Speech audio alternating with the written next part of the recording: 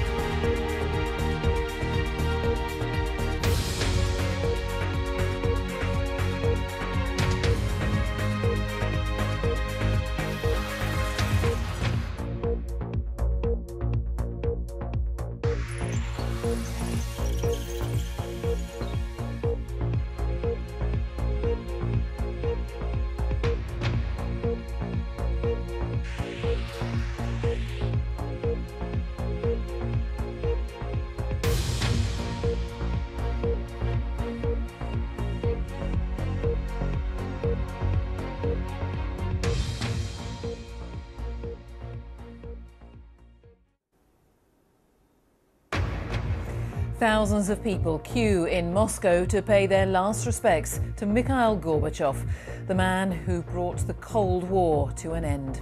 The last leader of the Soviet Union wasn't given a state funeral, and Vladimir Putin didn't attend.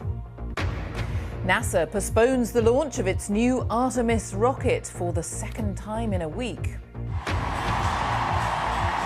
Tributes pour in as Serena Williams waves goodbye to a remarkable 23-year career. For Paris, and she takes it emphatically.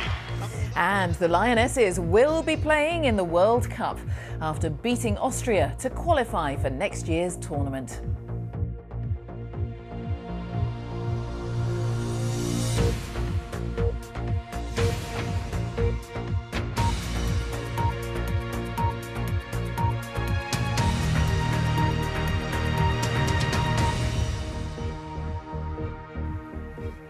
Hello, a very good evening.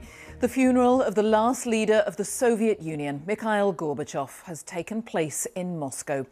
The 91-year-old who helped to end the Cold War died on Tuesday. Thousands of people queued to file past his coffin, which was flanked by a guard of honour.